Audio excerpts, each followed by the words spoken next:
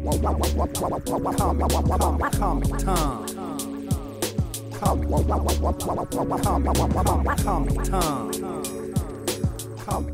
want to chat about some comics we brought, because that's what we do here on the Bags and Boards podcast. We deal with so many comics that sometimes I'll even miss the comics that Jeff is hyped about, because by the time that we see each other next, even if it's a short week, oh, the book's already in the hands of 2 other people because it was bought and sold.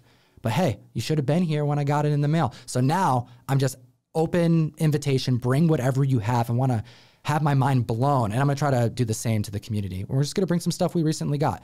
What kind of item did you bring today? Is this like a spec book, a PC book? What's going on? Yeah, I'm going to keep this in the PC for now. Okay. It's kind of a spec book. Mine's also PC as well. Last time you were here, we talked about spec books, so it's kind of fun. Yeah, so I've always loved this book. All right, it's a Fantastic Four number 12.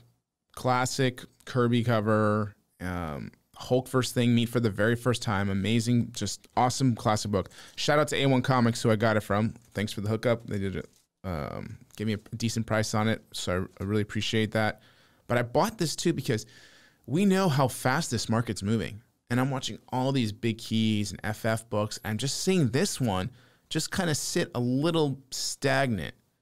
On this book that no one was speccing on. Exactly, Russ. Thank you. But when I look at this book, I just see nothing but growth. And for me, outside of it being a classic cover, I don't understand. Like, it's easy to follow a little bit of a crowd of people investing in books. You're like, oh, okay, that's the hot book. I'll get into a hot book. You kind of also want to look at the ones that are not at the time. And this is, for me, one that isn't, but at a 6.5, it's a very solid copy. It's got beautiful colors. Sometimes you see with those gray covers, you see smudging, like Spidey 6 can be very notorious for those grays all smudging. But that book doesn't have any of it. It's got great eye appeal. It's a 6.5 classic book. Love it, love it, love it. There's a 6.5 off-white pages, Fantastic Four number 12 from 1963. And we have just the classic trade dress on there, the world's greatest comic magazine. And this is, at last, the Fantastic Four meeting the Hulk. It says it right on the cover. He says, another second and I'll destroy them all. That's what the Hulk says. And then you have Johnny Flame saying, the Hulk is nearby, I can feel it. This right here is a book-length epic. Need we say more? This is the first time the Hulk meets the first Marvel family. It's classic, man. Like, how many times every time you see a Hulk versus Thing cover, it's considered to be a classic battle. True. All right, Silver Surfer versus Thor, Hulk versus Thor. For me, again, early Silver Age, first really Marvel title that just exploded and saved Marvel's butt. FF. This is really freaking cool. Do you mind sharing what you paid for it in this market? Yeah, I paid $2,700. Nice. This is a good deal. I would assume $3,000 minimum. Yeah, I think it was a great price. Super excited for it. I think it's probably, $3,200. But this book should be more. That's just it. Like, can you imagine when they have FF come out? Because I think it's supposed to come out in 2025, I believe. That Hulk and FF meet. Can you just imagine, especially if it's on bad terms, for some reason? Like, I don't know. That would just be epic. A Hulk versus Thing battle. Can't wait. It's going to be amazing. We also have some books that I have been after for, quite a long time. eBay tip for the comic fam. You need to be utilizing your saved search function. A lot of people don't do this. This is like as important as utilizing GPA, utilizing Key Collector Comics. You need to save your searches. You need to be notified if one of your searches comes up in the marketplace. Some of these comics, they show up really quick and they'll be gone within 10 minutes because there's other people utilizing the save search function. There's a little heart right at the top of the eBay search link after you type in what you're looking for. And these 2 listings have been on my eBay save search for a decade, for sure. Probably over a decade at this point. I mean, I've been looking for these 2 items longer than I've been collecting Hellboy, really, because I got into collecting Hellboy after I secured some books and decided I wanted to expand it. And then I sold all my Hellboy collectibles, even some of my Mignola original art. I didn't have anything too crazy, but like I had sketches and stuff like that to fund the show. You know, I invested my Mignola art and stuff into the microphones and the cameras and things like that. I'm not collecting Hellboy anymore because of it. I've collected so much, and I was only like unable to get a couple issues. And maybe if one of those ever pop up and I have an opportunity, maybe I'll grab that. But I don't ever see myself re-hunting these books that I sought out for so long. But these came up, and I was in disbelief that they came up, that I had to buy them. It felt wrong not to buy them. They were each a couple $100. And I was fortunate because I think I would be competing with numerous Hellboy collectors for these particular collectibles had they not been in one listing with multiple issues in the same listing. What I'm holding here is a comics buyer's guide, issue number 1069 and 1070. Can you describe what you're looking at here? They're pretty big. Yeah, they are big. Here you go. And they're pretty trashed. I mean, these are things that don't come on the market very often. These things weren't meant to keep, you know? No. It's like a newspaper. Yeah, exactly. It's the newsprint type of feel to it. How large is that? This is like, you know. It's like Life magazine size at there least. If you know what those guys are, but they're big. Yeah, bigger than 12 inches on the, you know, on the length for sure. Yeah, exactly. It's huge. All right, so I see this is like 1994. It says May 13th. That's right. Got Mike Mignola's Hellboy on here, and like I don't know, 4 Horsemen maybe behind him. That's right. We have the Seed of Destruction. This is that's a Seed of Destruction advertisement, and this would have been coming out right around the time that Hellboy would pick up his own solo series. And yes, it comes out in 1994, but what's cool about that, if you can find the Mignola section, it's only a couple of pages. This particular newsprint was a solicitation magazine where you can order things from. A lot of independent stuff is in here, and they featured Hellboy. And in 1994, there's only a handful of Hellboy appearances prior to this. This was right at the heart of Hellboy becoming his own character, really.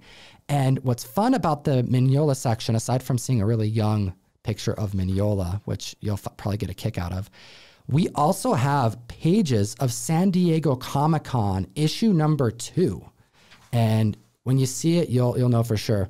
San Diego Comic-Con issue number 2 debuted in August 1993. So we're talking about less than a year later, in 1994, we have essentially a reprint of his first appearance from a convention comic book. There you go, right there. Oh, this is it, huh? Yeah, so you have Seed of Destruction there, Mike Mignola interview, and look at that top right picture of Mike Mignola. Wow, that's a nice scarf. He's rocking that scarf, man. He is. And of course, at the very bottom, you have the pages that were provided during San Diego Comic-Con in 1993. This is pretty cool, man. It's a cool advertisement. It's the first appearance of Hellboy, I believe, in reprint done for the first time. I mean, a lot of those wasn't reprinted. I could be wrong about that. I need to go through now all my other ones to check dates, but this was a bonus. I wasn't really hunting this issue. I actually bought this issue by mistake. I didn't know Hellboy was on the cover of issue 1069. I was actually hunting for another issue. And it turned out I should have just checked my Key Collector app, because it said it right on Key Collector that it was 1070 that you actually need to look for, because that is the next one. And fortunately, the person had this one as well. So I was able to score both of these. They weren't in the title. They were in the title, but it wasn't like a picture in the listing. So a lot of people wouldn't know to look for this, but you'll see exactly what I'm looking for here. Wow. There is a comic size insert, 1 page.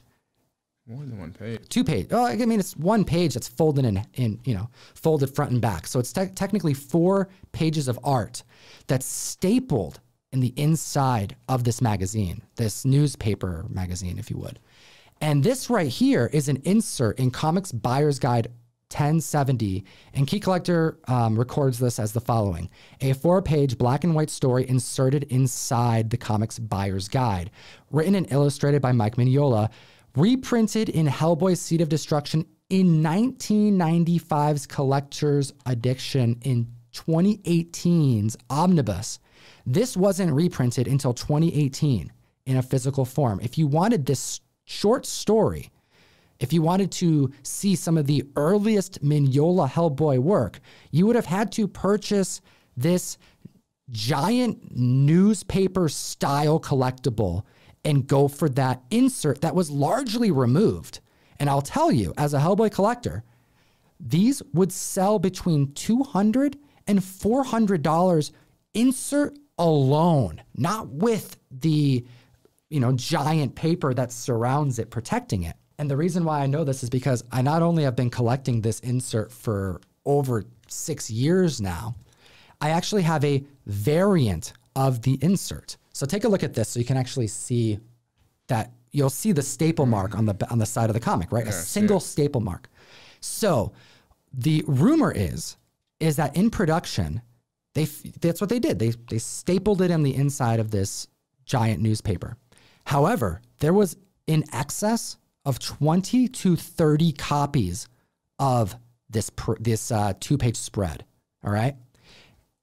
And those copies were not inserted.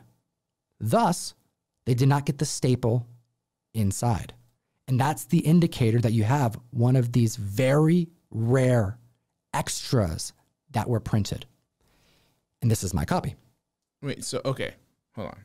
So this was supposed to be stapled in, but it never got stapled in. So was it just placed in and the staple strike missed? No, it was. The rumor is that there were under 30 of them created in excess.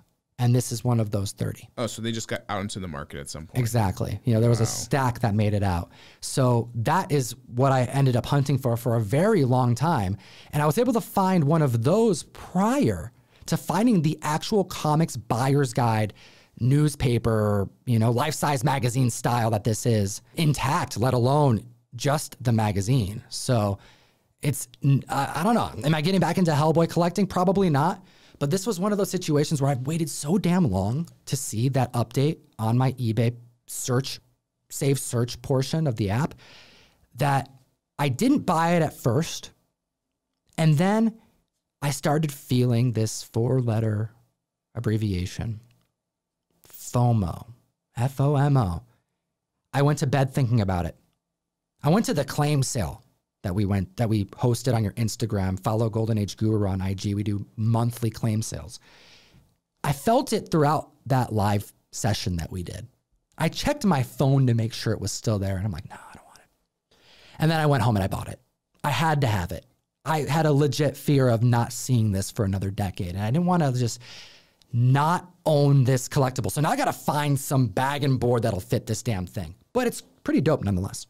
Yeah, it's super spectacular, and I'll tell you why it's appealing to me. Outside of, I do like Mignola and the black and white and the king of negative space, man. Yeah, the heavy shading.